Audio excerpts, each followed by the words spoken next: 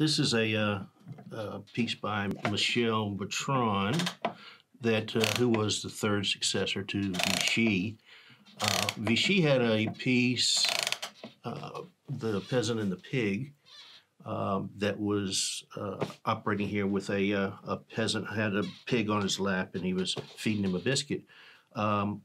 When Bertrand, using the Vichy parts, created this piece, works similarly, except instead of feeding the pig, you'll see he'll open the book and there's a picture of a monkey, and the monkey actually animates as well.